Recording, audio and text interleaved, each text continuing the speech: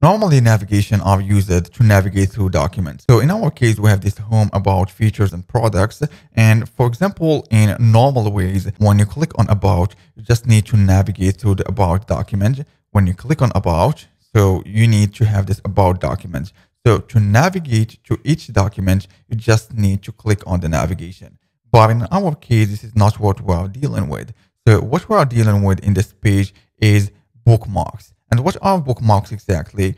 Bookmarks are used in general to allow readers to jump to a specific part of a web page. So in our example, we have a longer page when each part of the page is presenting a section. For example, if I just select here, the open the inspector, so you'll see that I have a section here which is about. Okay, let's just put that longer a little bit. And if I go to the other section, so you see that this is the features. Okay, now this is the features to navigate through the section. So we have a longer page. And for example, let's just go to products. Those are the products. Let's just find out what is the product is exactly. Okay, section. This is the product section. So forget about the names because they are using some names. They are not 100% linked to the sections, but in general, so this is the section product, and this is what the inspector is telling us. Okay, we have a long page, and to navigate through each section, so you need to do that manually, but this is not productive at all.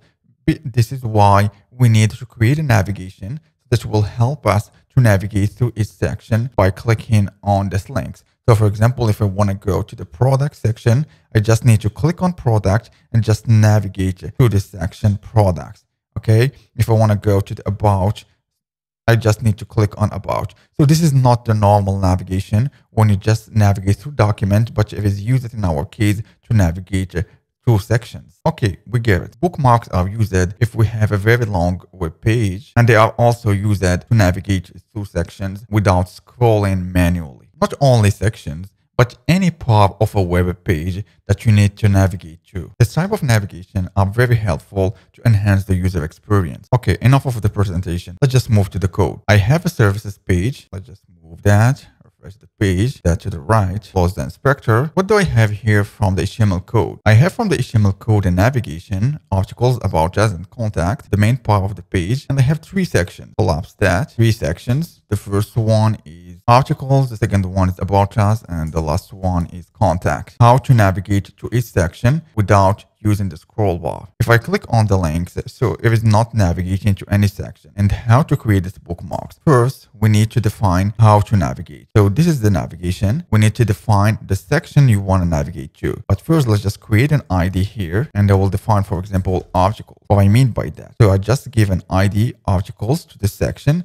Now to navigate to this articles part, I just need to use this hashtag from the href, then the articles. By using this link right here, we'll navigate to these articles. Okay, let's just create the next bookmark, ID, about us.